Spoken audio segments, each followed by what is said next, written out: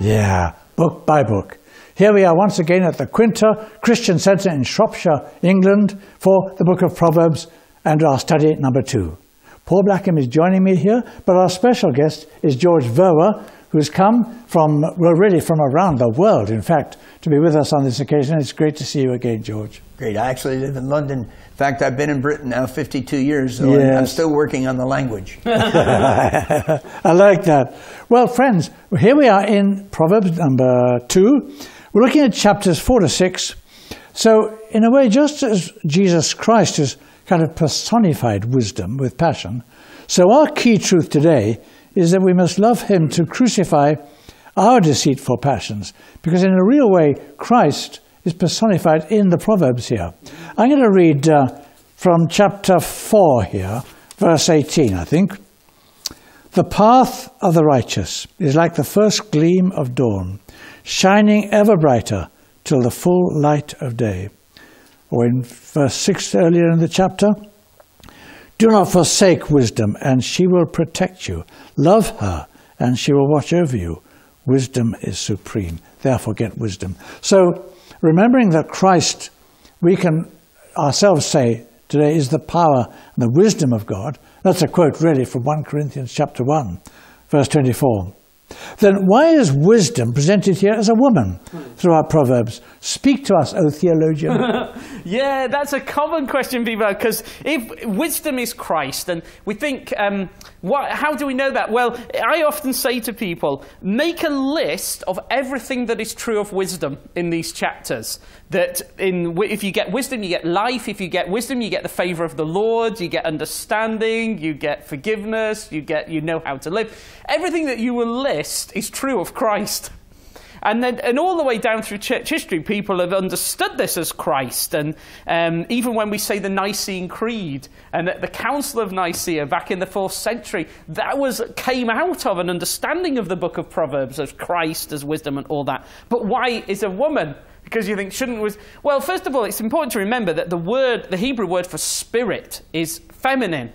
And it's Christ filled with the spirit of wisdom. And sometimes we think about the church as well as this woman throughout Scripture, filled with the Spirit. And I love it in the New Testament when Jesus says that if we ask for the Spirit, the Father will give us that, give us the Spirit. Mm-hmm. And James says if we ask for wisdom, we'll always receive that promise. So it's this to be filled with the Spirit and to be filled with wisdom. It's the same thing. So that when we're looking at the book of Proverbs, it's not just God the Son in the abstract.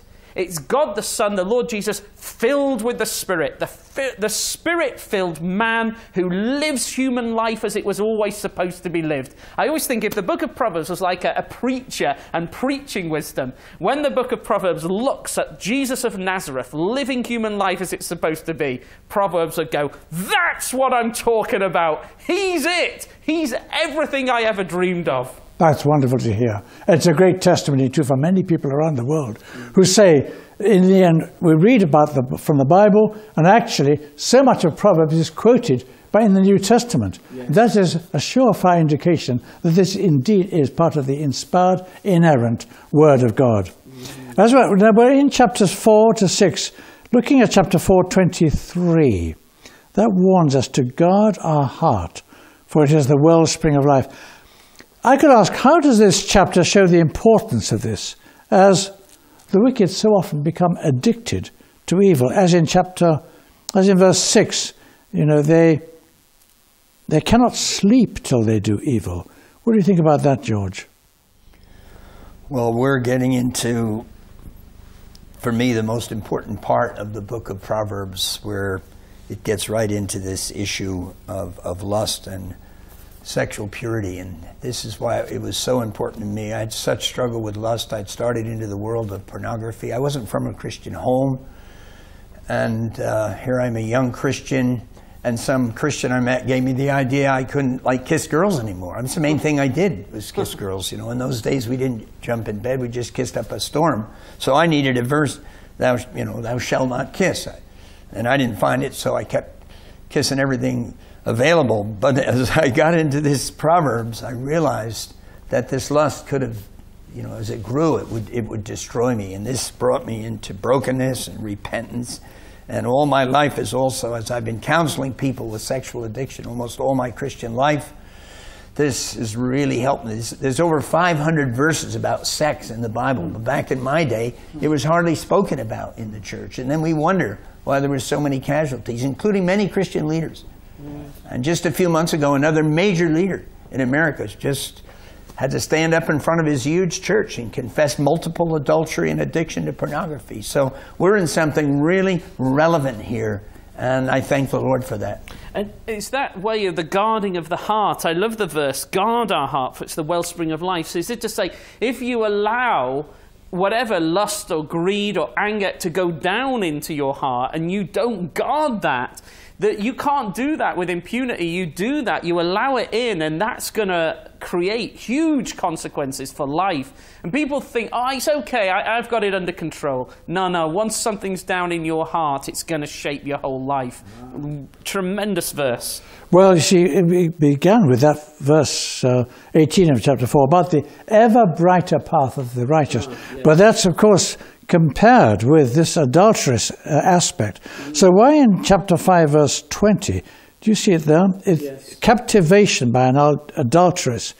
Why is it given such attraction, such attention here? Yes. In the Proverbs? Why this area? Why are these things mentioned in the Bible? Yeah, why are they mentioned in the Bible? Quite offensive. It's quite offensive. Well, people sometimes say that, and when we used to at Speaker's Corner read some of these things, people would say, you shouldn't even mention things like that. But the point is, we were designed with great passion and affection. Why? Because we were designed to have like a passionate romance with the living God, the infinite being who is Father, Son, and Holy Spirit. So he gave us massive appetites and passions and things.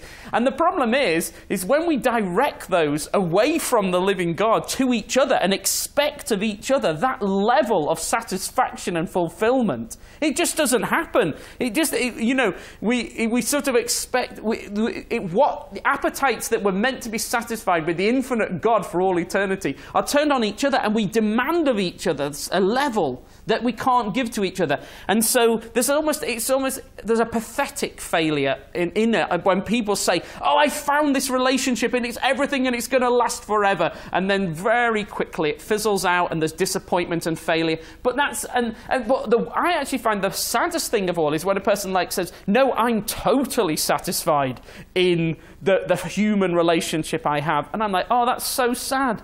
Because we were designed for so much more. All the way through here, the reason that this subject is addressed so often in Scripture and so deeply and frankly is because the Bible knows how we're designed. And unless we take this seriously and deal with it properly, it's going to control us in all sorts of ways. And if we go, well, I'm just going to repress it, I'm not going to face up to my desires, that's going to be like a volcano and you'll be crushed. You have to face it. It's a huge issue. Yeah. Look at chapter 5, verse 12. Yeah. You will say, how I hated discipline.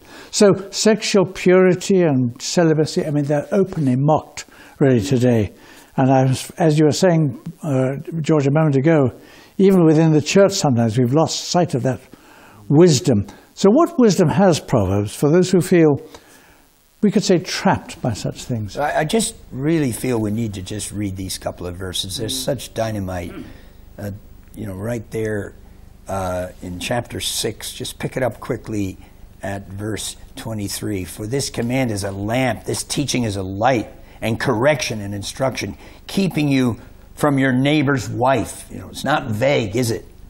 From the smooth talk of a wayward woman. We think of the whole massive growth of the prostitute industry and sex trafficking, which finally people are talking about. Proverbs had it before these things were even hardly thought about. Do not lust in your heart. Think of the battle with pornography today, much tougher than anything I faced as a young person. And we need to be able to help young people, of course, with a message of grace when they fail, when they put themselves down, especially if they're people who love Jesus. Do not lust in your heart after a beauty. Let her captivate you with her eyes. And that can be a picture, not necessarily a woman on the street corner. For a prostitute can be had for a loaf of bread and now completely free of charge through pornography? Can a man scoop fire into his lap without his clothes being burned? Can a man walk on hot coals without his feet being scorched? So is he who sleeps with another man's wife. No one who touches her will go unpunished. Powerful stuff that we need to look at, and we encourage those who are with us in this program to read every verse in this text, and read it maybe also in the Message paraphrase, which some of the verses just punch even harder. We're onto something actually very, very serious indeed.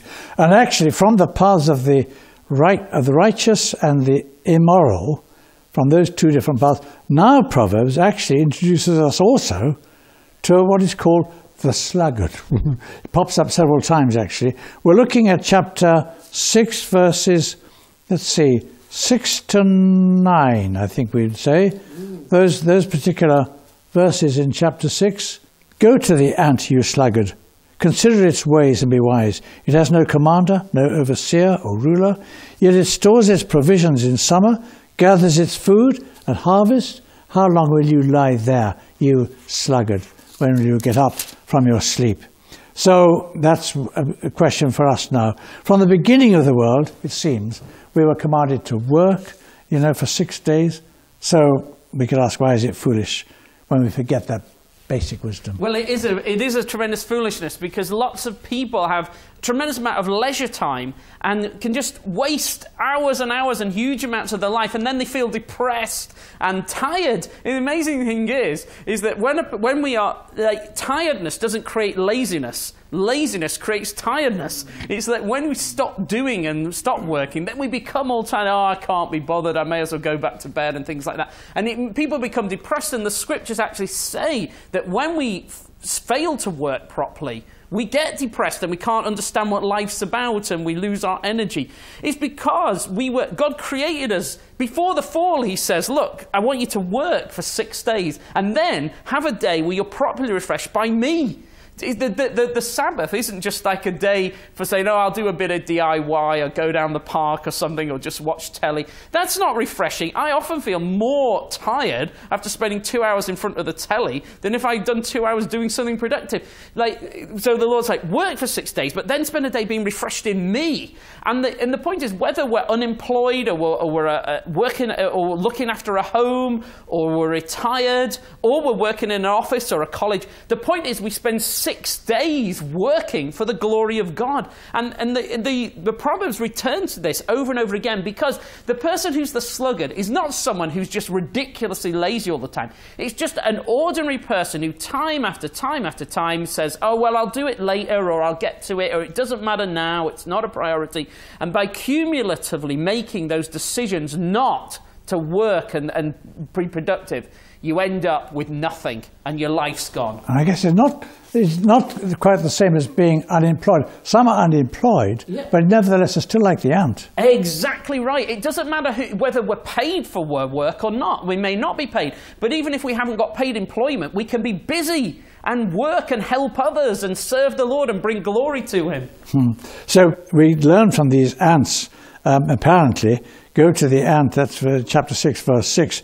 If we look at those verses again, what results from us, well, as you put it, lazing about? What do you think, George? Yeah. Well, again, these verses, as a young Christian, they just kicked me all over the place. I had a lazy streak, and I owned a business before I was a Christian. My dream was to be on the beach with my girlfriend and let other people work. I had 200 people part-time working for me. I had this red-hot fire extinguisher.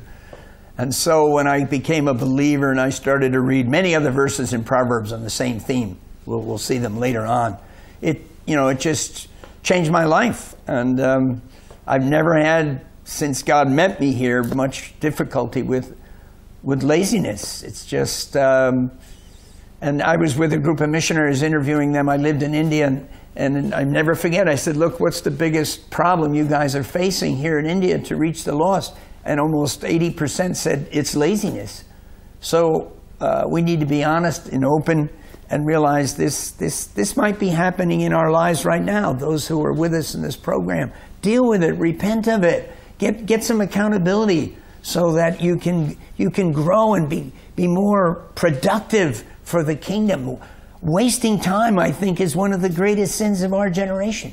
Mm-hmm. So go to the ant.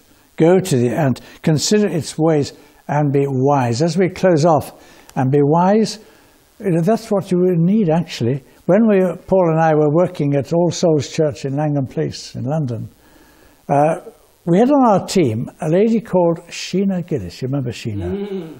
We had her on our team because she was wise.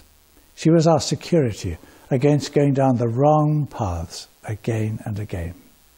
We learned from that. Join us again next time, won't you, please? Thank you for joining us today.